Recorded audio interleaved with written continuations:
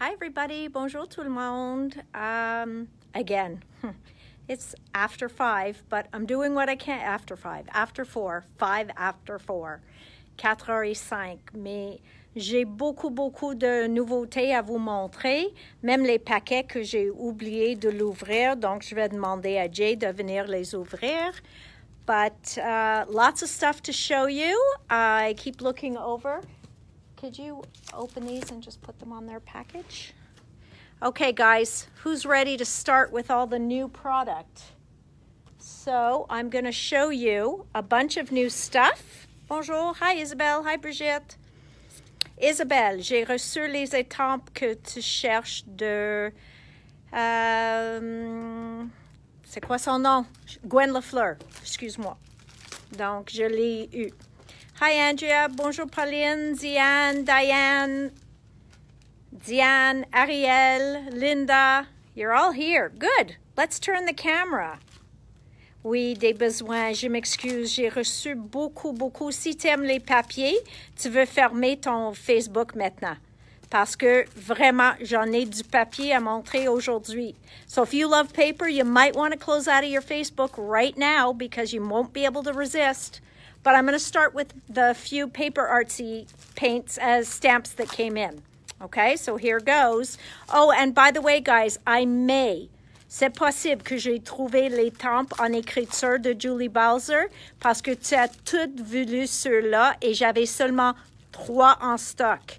Donc, 3 chanceuses personnes l'ont reçu, mais j'ai trouvé la compagnie. Ils ont déménagé de Canada au US, mais je pense qu'ils vont me vendre ces étampes-là. Donc, je vais en commander et tout le monde peut l'avoir à ce temps-là parce que j'aime jamais dire non. So, guys, I may have found those Julie Balzer stamps that I showed you yesterday, the écriture, the script, because everybody wanted them. And you know me, I don't like to say no to anybody. So I'm trying to track them down so that we have them here in store because you guys all seem to want them. So give me till Monday to hopefully have news. Okay, here goes, guys. Let's go. Ta-da! Okay, yes, lots of orders still. But look at all the new stuff. Woo! Okay. So, I hope you guys are going to cheer when we reopen and everything. EB Games opened today for the first time. We heard cheering from some of the people. I miss you all. I can't wait to see you. So here goes. Crafter's Companion. Okay? Donc, ils ont fait des pads. Oublie pas que moi, quand je le commande, des choses comme ça, je le vois pas. Okay? I get just this. And I have to decide if I'm ordering it or not. Sometimes I don't even get this. I just get that Crafter Companion's coming out with a new paper called Elegance, and I have to decide. So I don't even get to see them. So you and I are looking at this together for the first time. Donc on le regarde ensemble. Okay? So here we go. Ceux-là, il y en a des modèles, sont recto verso, sont toutes en teinte de beige, un beige jaune un petit peu. And it looks like they give you a lot, so it's great for backgrounds or great for sharing. Regarde, ceux-là, c'est picoté et flourish sur l'autre côté. Et ceux-là, ça a l'air un peu rose beige, OK? Donc, ça change. L'autre était jaune beige. Ceux-là, il y a une teinture de rose dedans. OK? Puis, ici, un autre côté. Donc, vraiment des beaux fonds. Et ceux-là, et toutes les fleurs dessus. So, this one, thanks, Patricia. I appreciate that. Yes, you see paper artsy, Odette, and we are going to look at them. But I started with paper. Donc, voilà ceux-là. Maintenant, on a celle-ci. Ça, c'est une côté. Ça, c'est l'autre côté. Donc, comme j'ai dit, ceux-là est plus beige jaune. Mais le fond est blanc. So that's the back side. Et après ça, on a une rayée et l'autre côté est de masque. OK? Donc, ceux-là, ça s'appelle Elegance, par Crafter's Companion, 50 feuilles dans le paquet. J'ai eu un que deux pour commencer, mais s'ils sont beaux, et je trouve sont beaux, je vais en commander plus. Now this one, again, I wasn't sure what to do because look at the name, Snowy Christmas. We're barely touching summer and we're thinking Christmas, but the colors were just so beautiful. Les couleurs sont si belles. So, here we go. Look at this. Okay, so that's one paper. And then that's the other side of it. Donc, celui-là est picoté. OK? Et ça, on peut utiliser toute l'année. C'est pas juste Noël ou hiver. Then we have this one that has little flocons. Donc, le fond est blanc. Et après ça, on a les flocons bleus. Et à l'autre côté, sont rayés avec des flocons dans les rayons. Okay? So that's that one. Then this one definitely can be used anytime. Okay? Very pretty. Looks almost like leaves. I know they want them to be branches of snowflakes, but they really look like leaves. Et l'autre côté, c'est des très jolis flocons de neige. That's the best way to see snow is in a book. Non, c'est pas vrai. J'aime la neige, mais juste pas pour si longtemps. And then we have our beautiful purple here, and on the other side, we've got flourishes and snowflakes. Et dernièrement, cette beauté-là. Okay, love, you know me, circles, guys. Donc, j'adore ceux-là. Et là, c'est comme un plaid. Okay? So, very pretty. Ça s'appelle Snowy Christmas, neige de Noël, ils disent. Puis, c'est un pad de papier 50 feuilles. Après ça, j'ai eu Best Dad Ever. Okay? Best Dad Ever. And this is from Photo Play. Et ça, c'est les papiers qui sont dedans. Donc, on a une pour la pêche. Ça, c'est le recto. On a ceux-là avec des borders, donc les cravates, les moustaches, toutes des choses masculines, avec un beau brun en arrière. Ceux-là, c'est des rayons diagonales.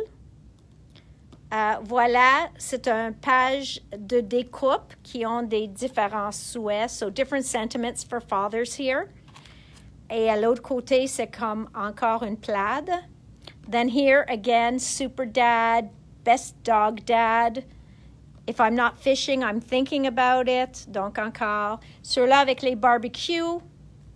Après ça, on a ça avec toutes sortes de clés. Et, non, c'est des vis. Toutes sortes de vis. Then we have a nice navy here. And then you've got all these license plates that say Cool Dad, Best Dad, Grilling, etc. Donc, ça, c'est les feuilles ici. Des coupes. Et un collant. Il met toujours un beau collant. Moi, j'aime lui. Il est très cool. So then this is the backside, so stickers. So Father's Day is coming up. I think people will pay more attention to it than they did Mother's Day because we're open a little bit more so people can actually go visit. It's warm enough. So don't forget Father's Day for all those fathers out there, especially the ones who've had to stay at work the whole time. Okay, guys. Maintenant, Garden of Love. Okay, this is a Crafter's Companion, Sarah Davies line. Look at this paper. Okay, I don't know if that's the commencement. No. Donc, on est comme ça. Look at this. Okay, yes, gold foil. You're not imagining it. Look at that paper. Donc, ça, c'est le 6x6. Et tu vois qu'il met le foil, donc toutes ces fleurs, foil. Let's see. Oh, so pretty. Encore, je l'ai commandé sans voir les papiers en dedans. Et qu'est-ce que je dis toujours d'un script pour un fond? I always tell you that a script, you don't have to be able to read it. It's just amazing for a background. Imagine cutting flowers out of that. That could just be so beautiful. Et voilà. Oh, this is going to be hot, guys. Oh, my goodness. This is going to fly out of here. I don't think I ordered enough. Je pense que j'ai commandé comme 12 de chaque et je pense pas d'avoir assez. So this, the little drops, the dots, they're gold foiled. look at this wreath. So wreath of flowers. And look at that spatter. Okay? So that's what I was doing with my white paint yesterday, a spatter. Voila. This one is all gold foiled. I see you guys are loving this as much as I am. Look at that. Oh, I can see, I can look through my mirror and see people who are going to want this. Okay. After that, elle fait toujours des paquets de Miri card. OK? Donc, ceux-là sont miroirs, mais mat. OK? En bas, on a le miroir, le doré miroir. Mais ceux-là sont miroirs, mais mat. OK? Donc, satiné. Here's the satin finish mirror card. So you've got all these colors that are going to match that pad. Then here's the mirror card. Okay, remember all these little specks, some of them are just on the outside, some of them are on the paper. I have to tell you, mirror card scratches up one of the fastest things ever. That's why I like the satin. On voit pas toutes les gratinées sur le satin, mais sur miroir, on le voit plus. So those packs match that. Now look at this. We've got it in 12 by 12. So do you think they put foil on this? Hi, Arlene. This is calling your name, ma belle. So let's see. Oh, they did. They put the foil on this too. Ils ont mis la foil dessus, le 12 par 12 aussi. Ah, comment choisir quel de acheter? Look at that. I could see you guys watercoloring that. I could see that being layered one on top of another. You can make such beautiful cards cutting out those flowers. Oh, yes, this is gorgeous. Gorgeous. Okay, look at that. Script. Donc, ça, c'est tout doré. Doré. Look at the beauty. Oh, how do you decide between the 6 by 6 or the 12 by 12? Ah, Annie, c'est smart. Elle a pris les deux. Je sais pas comment choisir. I guess it depends if you do pages and cards, or if you do just pages or just cards. But I could see even this page, cette page-là, je le vois découpé en 6 ou 8 morceaux pour être les fonds d'une invitation, une carte, n'importe quoi. Parce que, regarde, ils ont même l'écriture dans la fleur. Isn't that what I always tell you guys? That as just any kind of script stamp can be stamped over anything. So you see, that's proof positive. I'm not lying. So look at that. That's the wreath. So really, really, really beautiful. Look at that. Okay, so guys, I ordered a bunch, but I have a feeling I'm going to be ordering more. This is beautiful. Okay. We got to stop ogling that because we got to move on. Those of you who got Let's Flamingo, je l'ai pas eu en 12-12 encore, je l'attends. Mais garde qu'est-ce qui est arrivé, le 6-6. So look at that. Now I have no clue why they glue their papers in upside down, but they do. Donc ça c'est a parrot. Look at that color. Huh. Look at these colors of this. I mean, how tropical can you get? So then there's this one. I'm trying to show them to you right side up. Then we have a stripe. Beautiful, beautiful paper. Pour ceux qui ont acheté le 12-12, tu sais que comme ils sont beaux. So this is Let's Flamingo. Let's Flamingo. OK? Donc ça, c'est un autre. Et voilà, avec des oiseaux. So really, really, really nice. Look at those stripes, les flamants roses. Okay, so beautiful line. Let's Flamingo, 6 by 6. Look what came back. Do you guys remember this pad? You guys keep ordering it. It's so beautiful. You know how much I love this. So this pad by P13 is probably one of my biggest sellers from that company. Donc de la compagnie P13, je pense que cette pad-là est une de mes préférées et aussi ma meilleure vendeur. Vendeur, oui. Okay, so really, really, really nice. If you haven't picked one up yet, you need one. Okay, since we're on P13, this one, encore, moi je le vois juste une image comme ça. Et c'est un peu plate parce qu'il n'y a pas d'autres couleurs.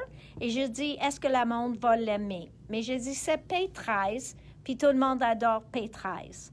So, let's look at lucidity. What I can tell you, et je ne sais pas si vous pouvez voir, c'est les papiers shimmer, OK? Sont pas mat. Ils ont une brillance dessus. So these are a shimmer paper, okay? So yes, I thought, one color, how appealing is that going to be? It is beautiful. Look at that. Can you see the shimmer in there? So really, really nice. You see that? Really nice. Okay. Les bébites. Actually, ça a l'air juste des libellules.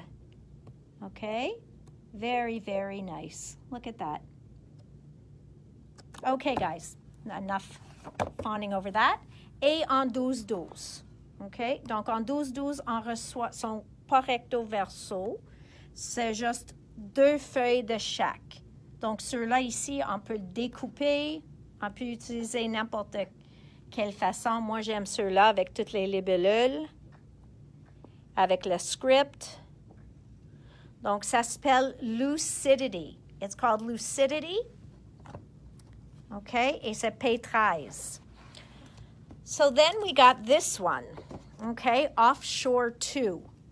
So once again, in P13 fashion, so this one is double-sided, as you can see, y recto verso, and this is muted.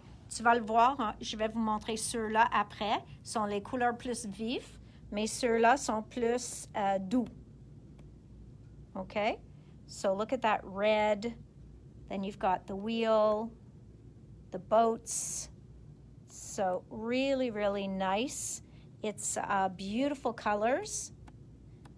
And there's our anchor, okay? And then in 12-12, again, you can cut these apart. I forgot to check that in the other one. Let's see, guys. Can we cut apart the cover? Oh, they made it a background. So, ça, c'est la couverture. Tu peux utiliser juste comme ça. So, as usual, cut aparts on the cover, and then we've got these beautiful papers. Ces papiers. Les coquillages, the stripes, voilà, comme un compass, les bateaux, les phares. Look at that. So really, really nice. And this one's a more muted tone, and it is called Offshore 2 en 6x6 et 12-12. Now, let's go over here. So this one is Echo Park, okay? And they do brighter colors, okay? Donc, Echo Park, il fait les couleurs plus vives et un peu moins grunge, okay? So let's look, but this wood is beautiful. Oh. So you see, this could be, I'm liking this page, look at that. So this could be cards, tags, backgrounds, masculine cards. The wood pieces can go on anything. Look at that. Really, really, really nice. Okay, so that's the 6x6. It's called By the Sea. Then we have tags and frames, or frames and tags, qui va avec. OK, donc tout ça est dans le paquet. Et on a l'éphémère. Ça, c'est les cardstock pieces. Puis ça vient avec tout ça. Donc, je vais dire environ moitié avec des mots, mais comme Crab Shack, on peut utiliser. Mais moitié avec les mots, moitié just uni. And then here's the 12x12 paper. I did open it. I wanted to be able to give you a look at it. So let's see. And it's true Cardabella. It's got the texture on them. It's just beautiful. So that's one page. This is the cut apart page. Then that's the back. Et on a ceux-là. Donc, tout ça, c'est dans un kit, OK? Ça, c'est le kit 12-12 qui s'appelle By the Sea. Ça, c'est le recto. Et c'est plus bleu-noir, pas complètement noir. Voilà les baleines. We've got our, okay, this does not want to flip. There we go. And then we've got our buoys. Okay. Then we've got our lighthouses. Just loving, especially that background. Okay. Donc, vraiment beau. Vraiment, j'aime pas dire masculin parce que oui, on peut faire quelque chose avec une femme qui aime le bateau puis tout ça. But it's funny because we sometimes don't have as much choice for men, so we go to very sea, ocean stuff for men's cards. So really, really nice, cut apart. And then another one with the lighthouses. Okay. And then, I guess those are supposed to resemble starfish. I like this flowery paper. And then this, just so nice. Really, really nice. Garde ça. OK? Donc, très, très... Et je sais, l'arrière de ça, c'est la beau bois, tout en couleur, comme ça. Je trouve ça vraiment beau. Et la dernière, c'est les borders qu'on peut découper. Et ça, c'est le recto. Et il met toujours un collant. Donc, voilà un collant très utilisable. Okay? Very good. So, that is By the Sea 12-12. Il vient en collection. Cottage Garden. Oh, I know my friends, you guys love the Craft Consortium pads. I'm just in discussions with them over this and what new ones they have coming out. But I will show you. Comme toujours, il met des images pour découper sur la page, sur la couverture, puis en arrière aussi. Donc, tu vois, ces morceaux sont pour découper aussi. Maintenant, on regarde les papiers. Donc, ça, c'est toutes les fleurs à côté d'une clôture. And then that's the back side. Oh, whoops. Okay, it wants me to turn my phone. Sorry, guys. There we go. So that's another page. Then we have, you see everybody goes with that stripy wood kind of thing. And then you have it in white with green on this side. Après ça, toutes les petites abeilles avec des, je pense que c'est des nuages. Vraiment cute. Ceux-là makes me think of a jester, a court jester. Picoté, des tulipes, des beaux tulipes, de format. Après ça, un script. Puis en arrière du script, c'est le script encore. Voilà les maisons d'oiseaux, so birdhouses in 2 different colors. Donc avec le fond jaune-vert, avec le fond clair. And then here, look, cute little bees buzzing around. You would think that I love babits because of this. I just love the word babits, and I love bugs on paper. Je les aime pas tellement, juste dans mon visage, puis sur mon bras, mais je les aime sur le papier. So then these are like little scenes. So not to be outdone, of course, ça vient en 12-12. OK? Donc encore 12-12. Garde ces découpes. OK. Donc, vraiment beau.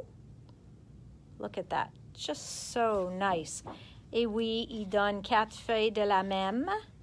There's our bees. Mais sur celle-là, ils ont un texture. Tu vois-tu comme ils brillent un petit peu, les ailes? Donc, there's a thermography on here. I do not believe it was on the mini one. Je vais checker maintenant.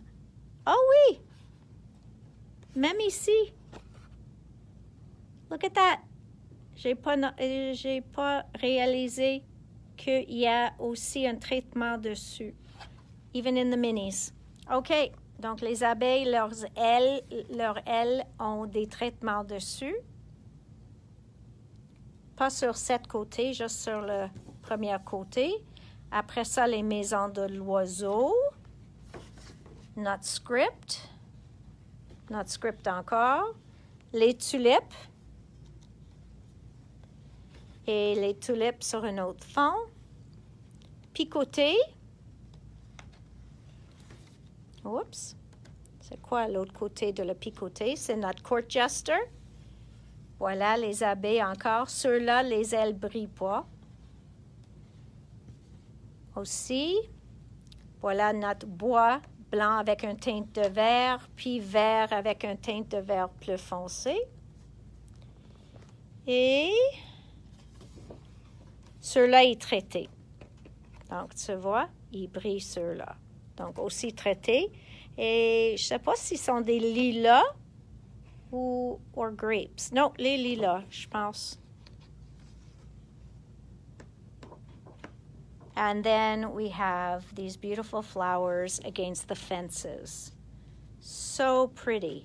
And, of course, all the pieces to cut apart. Vraiment beau. Okay. So we're not done with paper, though. We've also got Bo Bunny. Did I open this one? I think I did. Nope, I didn't. Okay, so Bo Bunny, Botanical. La semaine passée, j'avais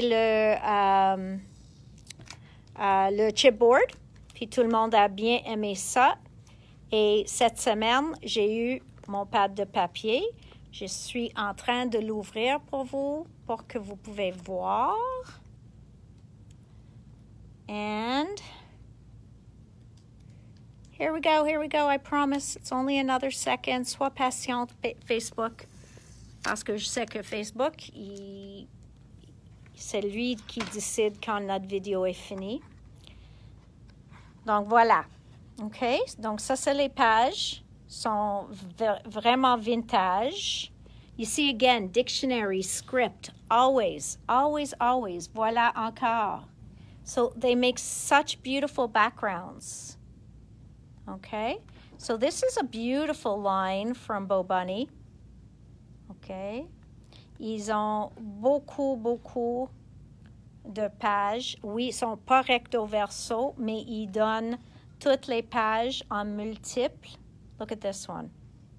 It's just so beautiful. Puis encore le script dans les fleurs. Whoops, we missed that one. We have la dentelle.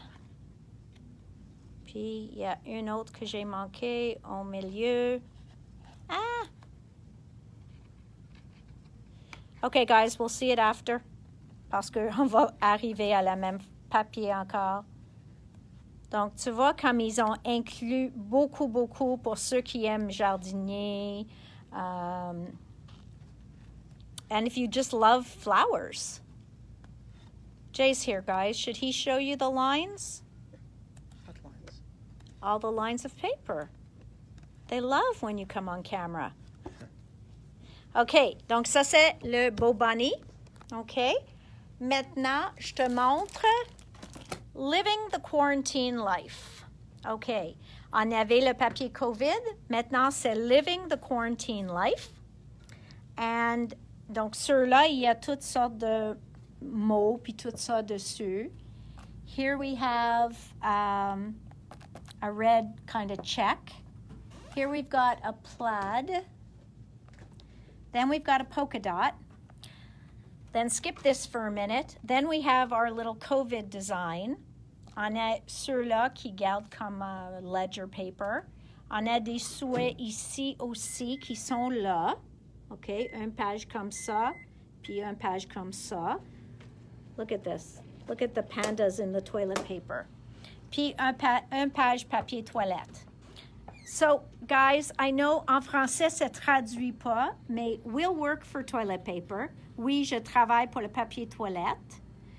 I survived the great toilet paper crisis of 2020. J'ai survécu la crise de papier toilette de 2020. Puis ceux-là, je ne peux pas traduire parce que je ne sais pas comment dire leap year. Mais c'est 2020. 2020 is a unique leap year. It has 29 days in February, 300 days in March, and 10 years in April. Tell me that that doesn't sound like what we just went through, okay? So that is living the quarantine life. Je l'ai seulement en paquet, okay? So that's that. Then simple stories for those of you who love their vintage lines.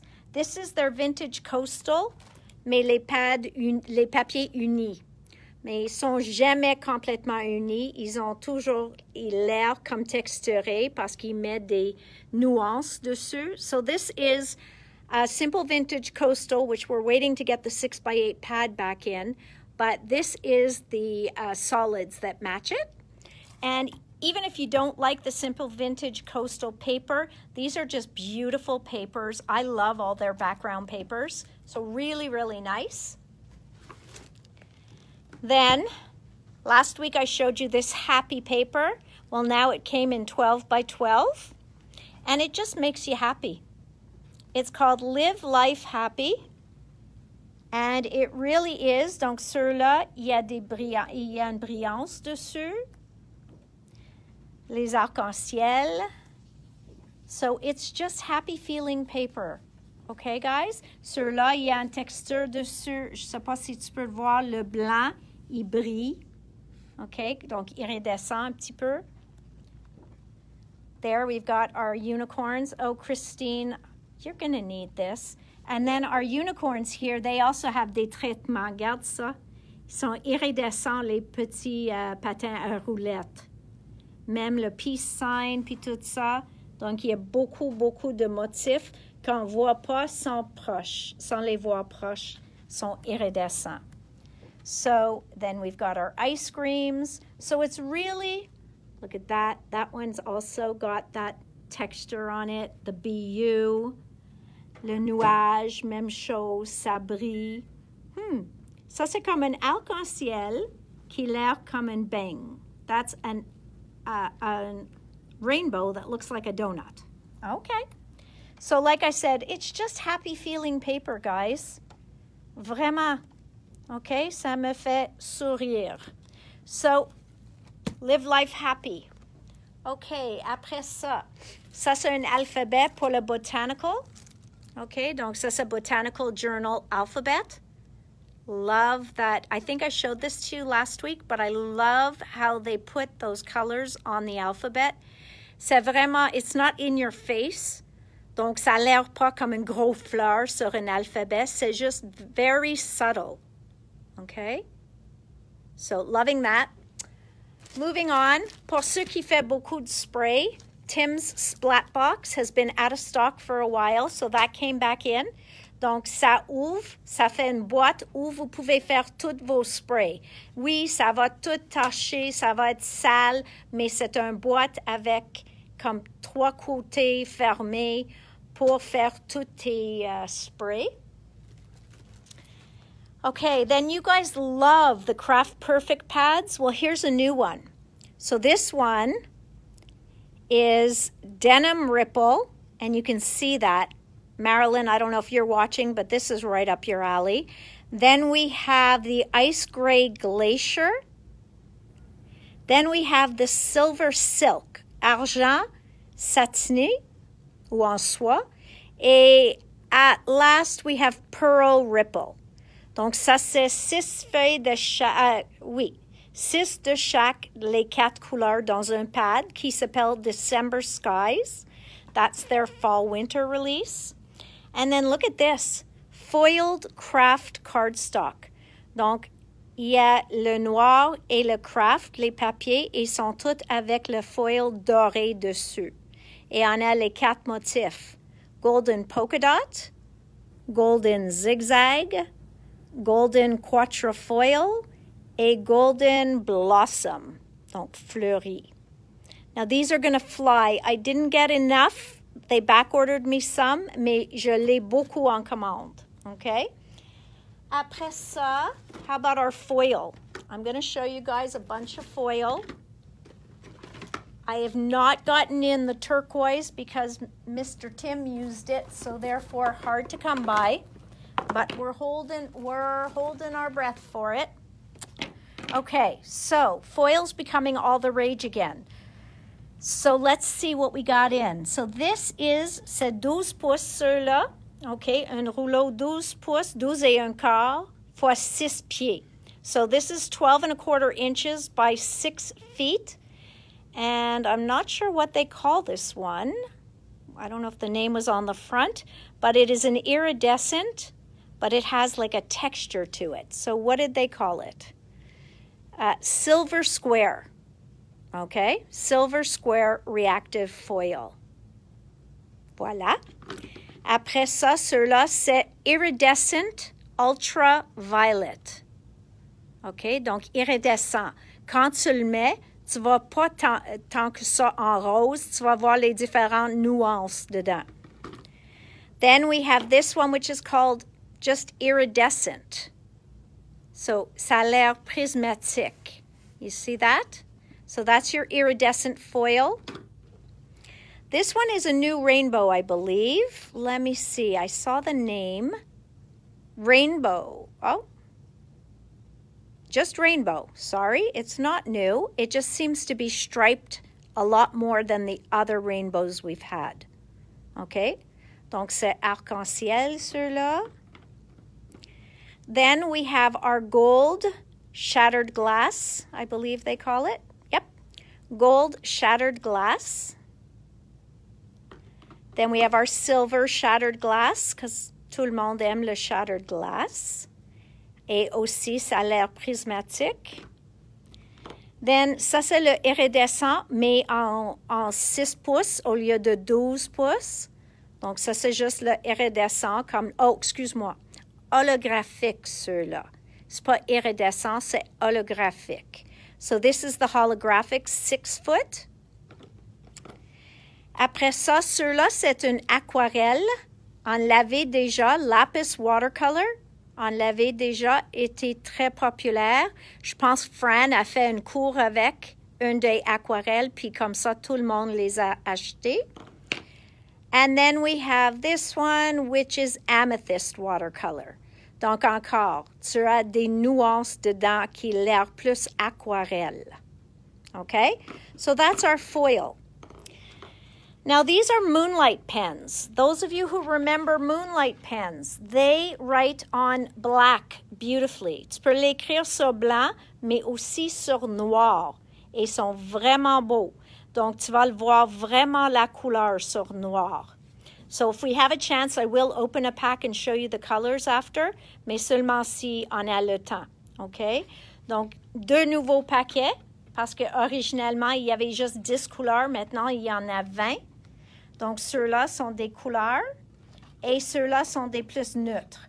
Gris, gris pâle, gris moyen, gris foncé, puis taupe. OK?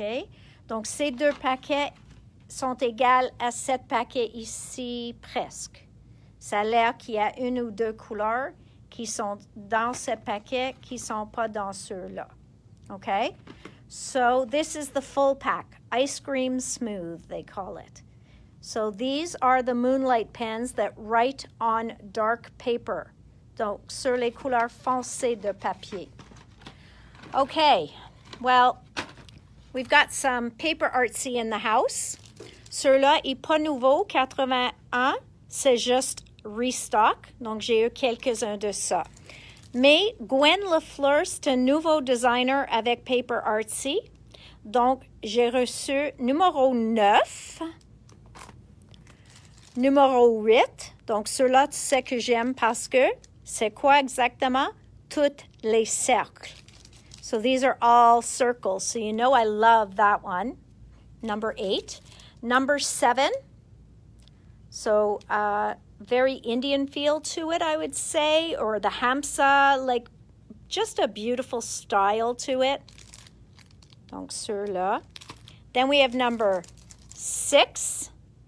Again, different kinds of circles. Remember, mark making. Comme j'ai fait hier sur mon deli paper.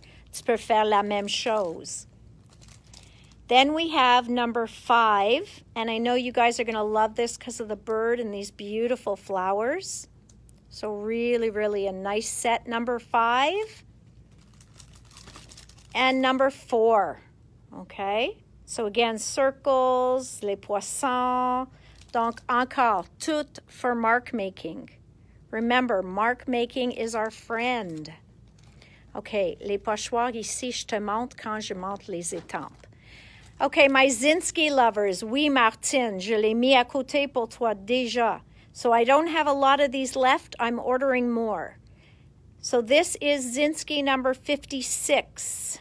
Best hens forever. Zinsky a un sense of humor incroyable. Numéro 57. Okay, look at these guys. They are just so funny. Okay? Et numéro 58. Look at this. The chicken dance ain't just for weddings. C'est pas seulement pour les mariages. Donc, c'est les poulets qui dansent. Drunken chickens. They should have put on the loose. OK? Maintenant, pas nouveau de Tracy. Ces nouveaux viennent dans une semaine. Ceux-là ici, ou 2 semaines, excuse-moi. Ceux-là ici, c'est la dernière collection qui est toute vendue. Donc, c'est restock. Numéro 40. This one is my favorite. Again, I hate to always say it, but for mark making. This would have been amazing for my deli paper yesterday. Si j'avais ceux-là ouverts, mais j'ai vendu même la mienne, j'ai utilisé ça hier sur mon deli paper. Donc, vraiment beau. And then, of course, her beautiful butterfly with the floral wing. So, these are back in stock, sont revenus en stock. Nouveau de Kay Carly, numéro 38. Avec Kay Carly, il y a toujours un pochoir qui le match. Donc, je vais voir si c'est le même numéro, parce que sinon, je ne sais pas lequel match lequel. Ceux-là, OK? Et il y a des instructions dedans. Okay, so there's always instructions in there of how to work the stamp set and the stencil together. Donc, une instruction qui vous montre comment utiliser ça puis le pochoir ensemble pour faire des scènes. Okay, so that's number 38 et pochoir numéro 38. Maintenant, numéro 35, 35 and pochoir numéro 35. Again, Kay Carly. Ça a l'air comme un petit visage ici. Mais encore, avec une instruction comment faire, utiliser les deux ensemble. Okay, then we have numéro 34 de Kay Carly, number 34. Et voilà, ça match l'étampe et encore les instructions. So again, instructions. Then we have this one, Kay Carly, number 59. C'est pas nouveau, mais je l'avais pas eu depuis un long temps. And then from Tracy's, this one sold out after Tracy did something with it online, so I just got it back in. Donc, celui-là est revenu, 187. Et le numéro 69, je l'ai commandé pour une raison. Je pense que ça a matché une de les scènes, mais j'oublie laquelle. Donc, allez sur le site de Paper Artsy pour voir. Okay, so that's our new Paper Artsy. Une ligne de Tracy sort ce mois-ci. Okay, again, Botanical Journal. Voilà les collants qui allaient et sont en 3D. Those are the stickers that match Bo Bunny's Botanical Journal. Here is Carabelle, leaf line. Un pochoir leaf line. Pour le cottage garden, on a maintenant 3 étampes qui matchent et sont toujours un bon prix. So this one, I don't know if they have different names. Yes, ceux-là s'appelle the potting shed. Shed, okay? The potting shed. Ceux-là ici, avec, oh, regarde les petits abeilles. So, very cute, very cute. Birds and the bees. Les oiseaux et les abeilles. And then the third one here. Oh, that's the same one. Oh, I missed one. Here it is. This one here, not the same line. Okay, guys, I forgot one. English Garden. Il y a un troisième, mais je pense que j'ai pris deux de la même. Je m'excuse. Après ça, j'ai ceux-là qui s'appellent Botanical Spring. Vraiment beaucoup d'étampes dessus. Pas dispendieux, mais beaucoup, beaucoup de fleurs et des choses de printemps, des canards. Et ici, juste quelques petits mots, et sont des mots, les noms de fleurs, que vous pouvez étamper sur la petite flèche. Jay, could you check this for me? There should be a third stamp, and I took two of the same up front in one of the baskets. Yay, Jay! Voilà, Azoline. Ça, c'est un autre zolitin. Ernest. Il s'appelle Ernest. And then this one is just too cute. It's a Kate Crane, of course. And this one is called Crayoned Elements. I just thought it was so sweet. Okay. What else is in my little bag of tricks? Okay. Voilà. Ça, il match tous les papiers d'anniversaire Doodlebug. Donc, voilà le collant pour garçon. There's the enamel dots. So this all matches the boy line of Doodlebug birthday. Then they made stars.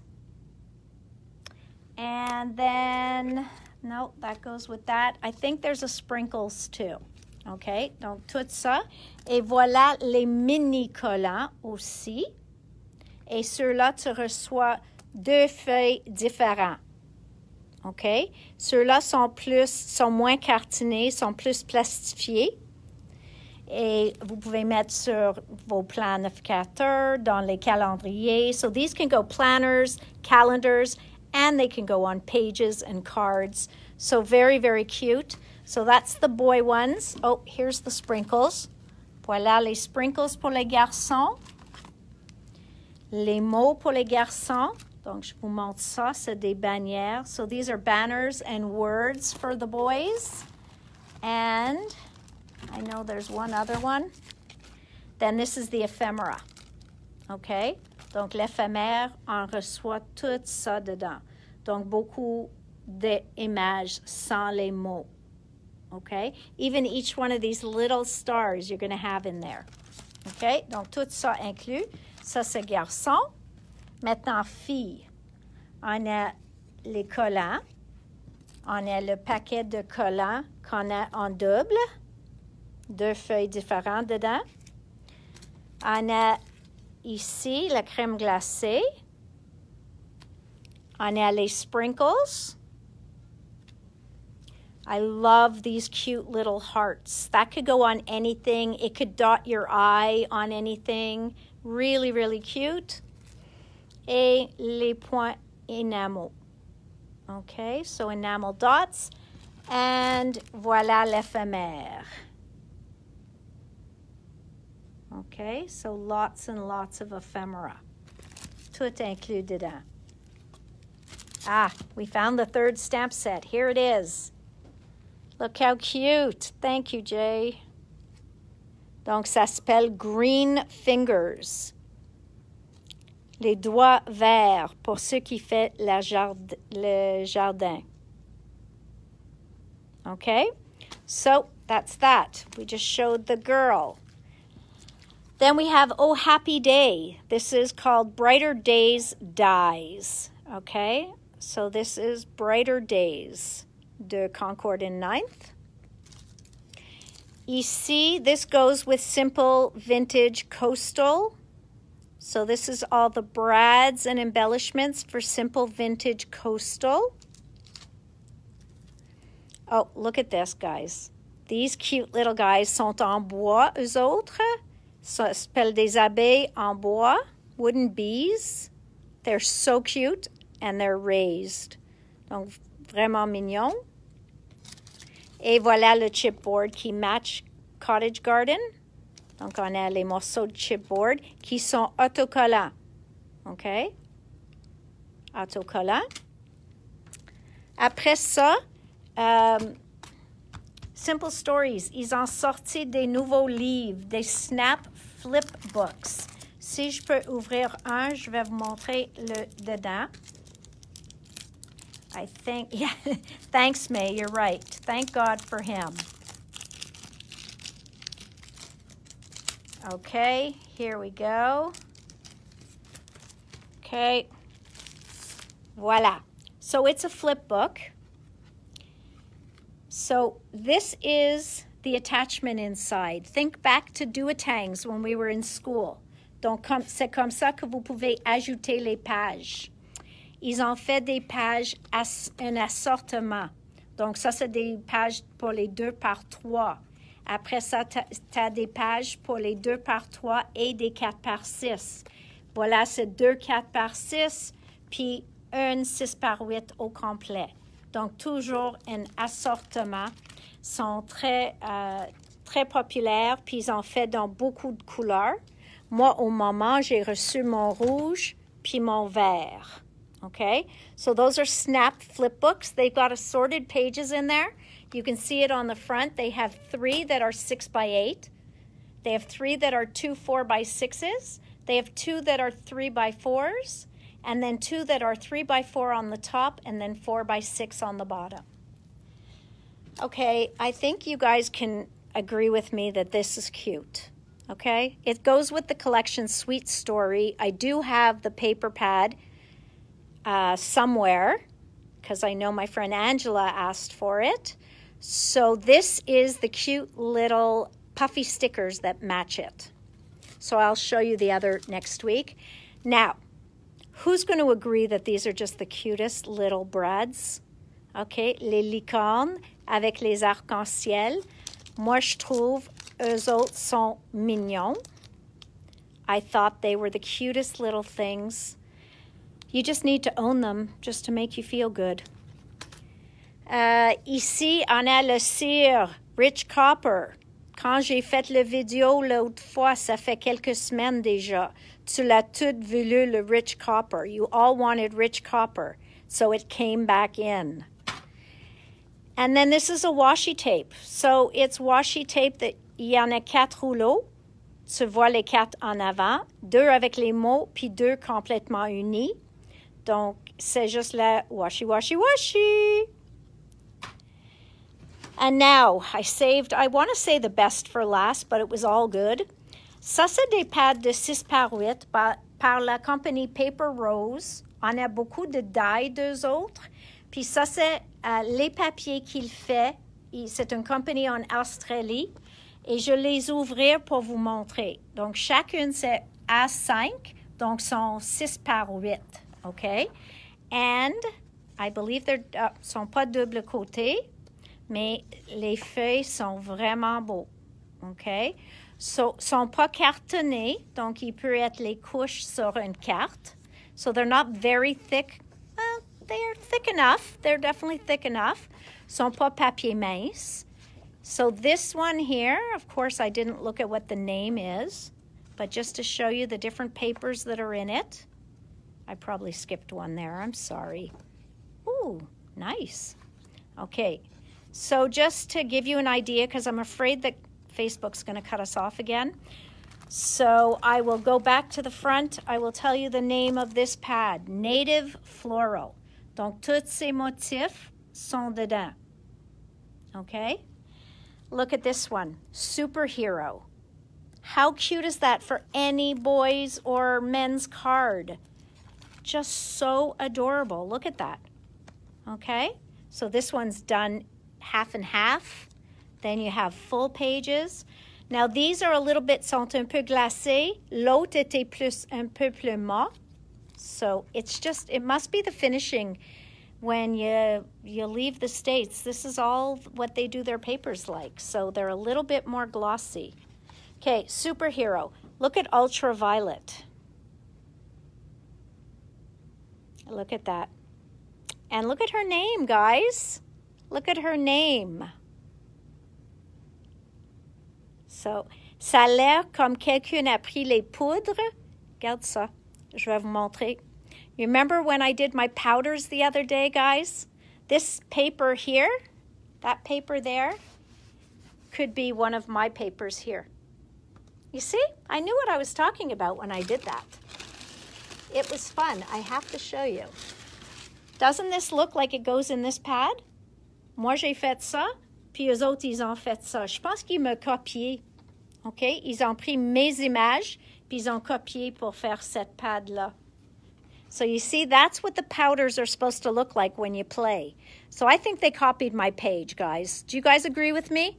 It's okay, because they did a nice job, so I'm all right with that. Mais regarde comme les papiers sont beaux.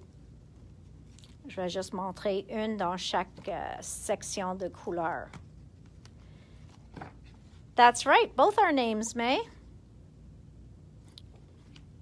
I'll tell you a secret. No, I won't tell you a secret. Look at this. This is just so nice. Okay, so one of my favorites here is this one. So what was it called? Who remembers? Ultraviolet, right? Ultraviolet, which I just put on top of superhero. Okay, now we have Farm Girl. So Farm Girl has all these pretty papers. Very nice. So you see those papers? Carla, I got a few things in for you. You can give me a call later or tomorrow and we'll go through it. Voila. These can be rewrapped, please, babe. Jay, it's C to save the day yet again. May says, thank God for Jay. Donc, voilà. Ça, c'est... Voilà. So these are the papers in Farm Girl. I said I had a lot of paper today, guys. I didn't lie. So that's Farm Girl. Okay. Then rainbow stripes. Donc, un côté. Oh, wow. Look at that. You just cut it and it'll become your background. How easy is that? On coupe en deux, puis maintenant tu as déjà deux fonds prêts pour tes cartes. Very nice. Look at that. And look at these colors. You can't even see this. This is a beautiful turquoise, and it's not showing well in the camera. Donc, les couleurs sont encore plus belles, plus beaux si on n'a pas la caméra. That's the yellow, the orange. So you see each one gives you a thin stripe and a thicker stripe. So very, very nice package. Sont 12,95 et chacune ont combien de feuilles? Ça dit-tu? Oui, 24 feuilles. Okay. Now here's Vintage Rose, Pascal. Voilà, Vintage Rose. Je sais que c'est quelque chose que tu vas l'aimer, ma belle Pascal. So you see that? Look at this. Tell me that's not going to make a magnificent card. Okay, so here we go. Vintage Rose. They gave us a couple of sheets. This too. You cut it in half, and that's one piece for a card, and that's the other one. Okay, so we have two of those. Then, this one with all the roses on it. Après ça, c'est plus uni avec les nuances. Même chose ici. Donc, ça a l'air grunge. Voilà. Ceux-là. Et celle-ci. Vraiment beau. Oh, I forgot one. Look at that. It's an important one. I can't forget that one. Et ceux-là qui a tous les morceaux à découper. Okay, so beautiful, beautiful line. Vintage Rose. Jay's ahead of me, guys. It means I'm slow. I think there's two here.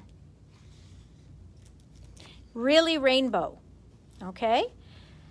So we've got this rainbow one, arc-en-ciel. Yeah. Et ça va comme ça. Attends une minute, ça ne veut pas changer la page. Okay, so again, 2 backgrounds. And then here, ça c'est comme les étiquettes que vous pouvez découper et utiliser. Then we've got des gros pois. I love this sheet. Love, love, love the rainbow. Then this one. Then the little hearts. Then this is comme un plaid un petit peu. Les triangles. Le zigzag. Then this has all sentiments in it. Okay, great for sticking in your dilutions journals, your dialogues, etc.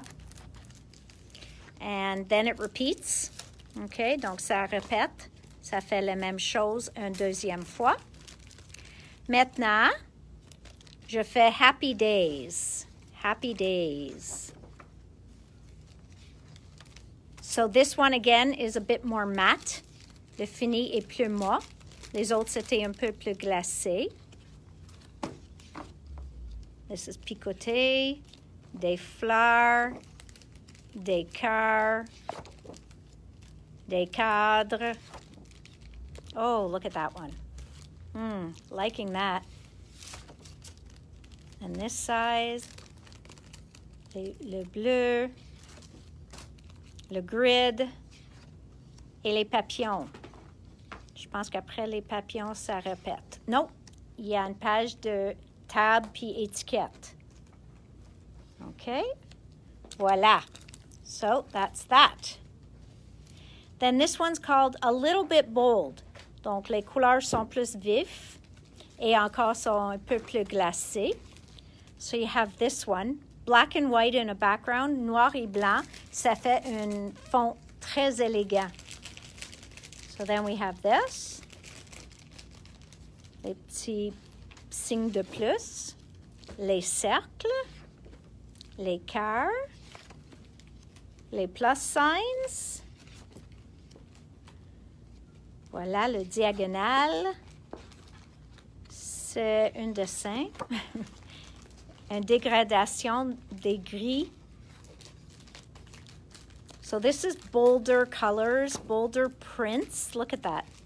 So pretty. Toutes les chiffres. Et ça répète. So that's another one. Another one bites the dust, guys, because there's a bunch of them.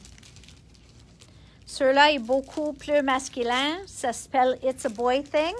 Et c'est vraiment du grunge, ça.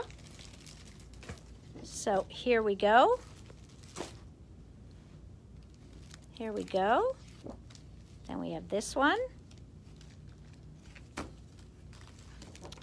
Then I think I skipped one. I did. Then we have this, the beige. Then we have this brown. Then we have a gray. Et il y a des dessins dessus comme les horloges ou des gears. So very, very nice, very masculine.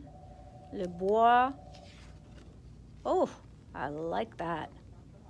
Very nice. Ça, c'est comme les circuits. Les pois, ça a l'air comme les bouts de vis. That looked like screw tops. This is honeycomb.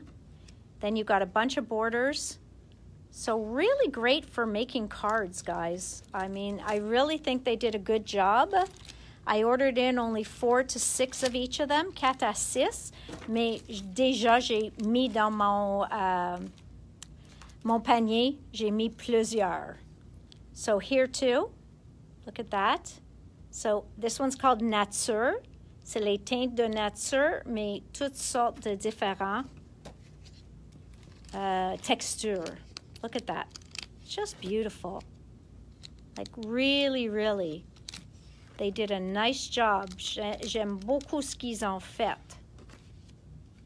Look at that. There we go. Look how nice that is. Here we go. Look how detailed those look, you know? It's like somebody took a picture, obviously. Then this is really, really fun, grunge, masculine. Sophie, je pense que tu vas aimer ça. Isabelle, peut-être. Brigitte. France. Pascal, elle aime plus fleuri. Et Pascal, tu l'aimes plus les fleurs, mais celui-là est beau, il est masculin. This looks like somebody crunched up a paper bag. C'est comme quelqu'un a pris un sac de épicerie tout en brun, puis ils ont tout crumbled it. C'est vraiment du grunge, ça. OK, ça répète. Oh, we're getting close to the end, guys. Oh, it's stuck. Voilà. Ceux-là, ça s'appelle Vintage Poppy. Oh, Joanne, peut-être toi, tu vas l'aimer ceux-là. Je sais que tu l'aimes, les fleuris aussi. Look at that. So nice. Encore, l'écriture dans le fond. I know what I'm talking about sometimes. You know, anybody walking by would think I was just talking to myself, guys. And I make myself laugh and I answer my own questions. It's pretty sad. Moi, ça a l'air comme je parle à moi-même. Et je fais des blagues et je suis la seule personne qui trouve ça amusant. Des fois, vous autres, ils mettent un petit visage qui rit, mais je sais, c'est moi qui trouve que je suis funny. Amusant. So, what are you thinking of this line? Very nice. So, are we liking Paper Rose? Because I think next week or tomorrow maybe, peut-être demain, je vais vous montrer les dies de Paper Rose parce qu'on n'a pas fait ça encore. Donc demain, je pense que c'est ça qu'on va faire. Okay, here we go. Now this one's called Rainbow Grunge. Donc c'est les couleurs d'arc-en-ciel, mais ils sont juste des pages grunge. Chacune un grunge. Donc toutes les couleurs.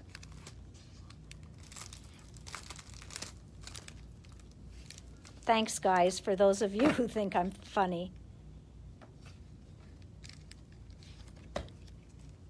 Voilà le jaune, l'orange, mais les couleurs sont pas... I wish I could get you the true color, parce que c'est vraiment un beau orange, puis n'importe où, je peux pas arriver à la bonne couleur. So I can't get to the right color to let you see these oranges, but each color is beautiful. Comme ceux-là est rose. Il n'est pas mauve, il n'y a pas une teinte de mauve, il est vraiment rose. See, maybe if I go closer. Ça, c'est une rose mauve. Puis après ça, c'est vraiment mauve. Et ça continue. Et ça répète. Okay? So, what a great grunge pad. And that's backgrounds for just about anything. Then we have, like we had the rainbow stripe, now we have the rainbow dots. Donc, chaque feuille est divisée en deux. Une avec les gros pois, puis un picoté, juste des petits pois. OK? Turquoise, vert aqua, et vraiment, c'est plus aqua que dans les caméras. Vert, oups, il me manque une. Jaune, orange, pêche ou corail, plus pêche. Ça, c'est un beau rose. Check. Oui, c'est beaucoup plus beau que tu vois dans la caméra. Même ceux-là. OK? Le mauve, le rouge et le gris. Après ça, ça répète. OK? So again, beautiful colors. Now, they came out with two books, one in rainbow, one in black and white, deux paquets de pages avec des souhaits dessus. OK? So these all have sentiments. It's your birthday. Did someone say cake? Today's calories don't count. And then thank you. I agree with that. I think COVID calories don't count. Okay, guys? So thank you so much. You are amazing. Donc, chacune, ils ont des écritures en blanc, écritures en noir. So I know it's all in English, but we had some beautiful sentiment stickers in French. So these are English. I mean, they are coming from Australia. So you see that you get repeated of these papers. Really, really nice and great sentiments to cut out for your journals. The only thing different about this is they're not stickers, so you would have to add glue. Very, very cute. Voila. So that one's done. And then they came out with the black and white ones. Okay, so here's the black and white sentiments. Donc, c'est la même chose en haut qu'en bas, sauf noir sur blanc, blanc sur noir. So you've got white on black and black on white, but the same sentiments top and bottom. Same thing here, same sentiments top and bottom. OK, ici, les souhaits sont la même. Les gros carrés, c'est juste un. So the big squares are just the singles, but your sentiments are white and black. And then it repeats. Some of them repeat. Okay, so you have all sorts of sentiments in here. Really, really very useful, very usable for those of you who like to just cut up words on your journal pages or whatever. It's really, really a lot of fun. So, what do you guys think of paper rose? It's pretty nice, eh? So as promised, I'm going to show you what these colors look like if I can find my black pad, since we're still here. If Facebook, and I shouldn't say it so loud, but if they change their mind and they're not going to keep us on here, then I say bye to you all now. Je vais pas retourner si Facebook coupe notre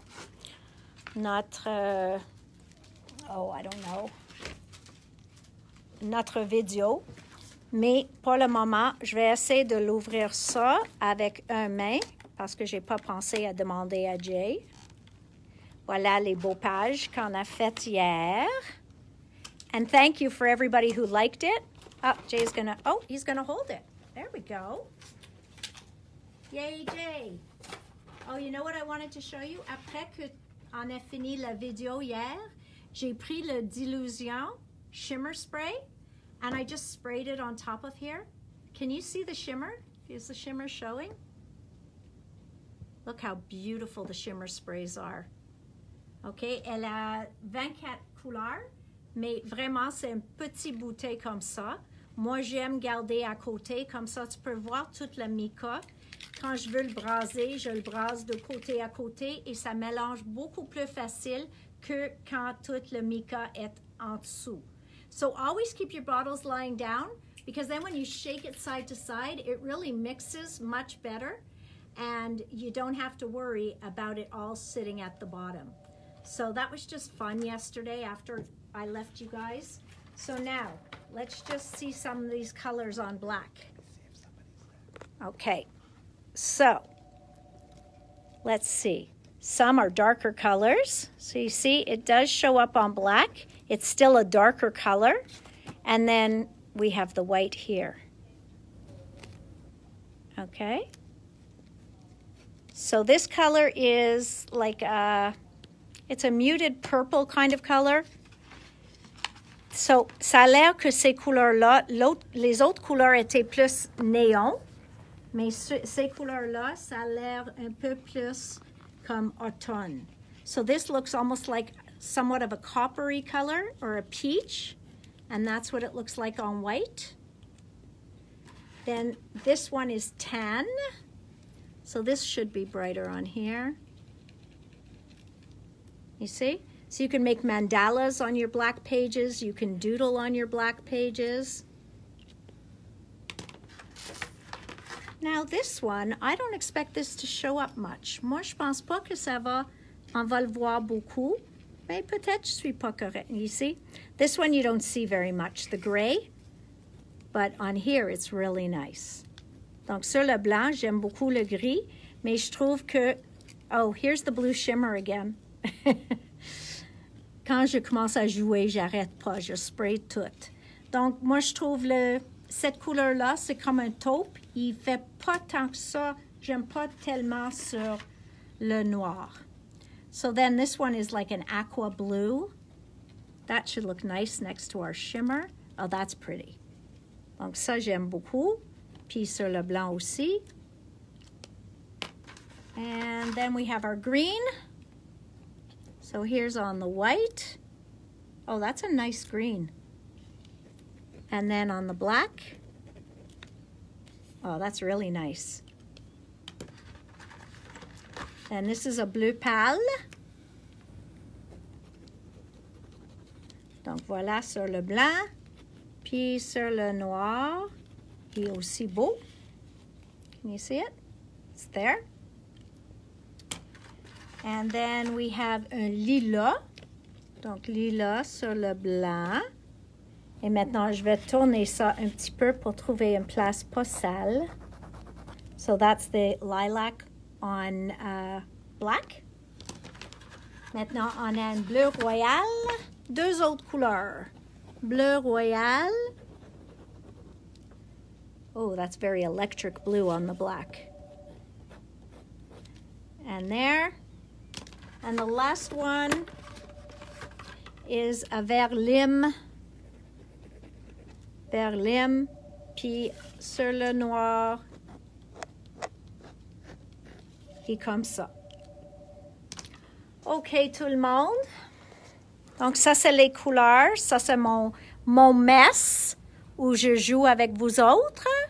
Les shimmer spray, comme j'ai dit, il vient en 24 couleurs.